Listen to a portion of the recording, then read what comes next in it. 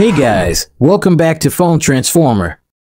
In this video, we will teach you how to clear RAM in Xiaomi devices and boost your system performance.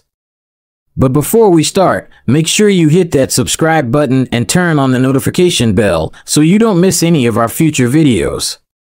Alright, let's get started. Step 1. Open the Security app. This is the app that looks like a shield with a check mark on it. You can find it on your home screen or in your app drawer. The Security app is a powerful tool that can help you optimize your phone's performance, battery, and security. Step 2. Click on Boost Speed. This is the option that has a rocket icon on it. You can see it at the bottom of the screen. When you click on it, the app will scan your phone and show you how much RAM you can free up by closing the background apps slowing down your phone. Step 3. Tap on Boost Speed again.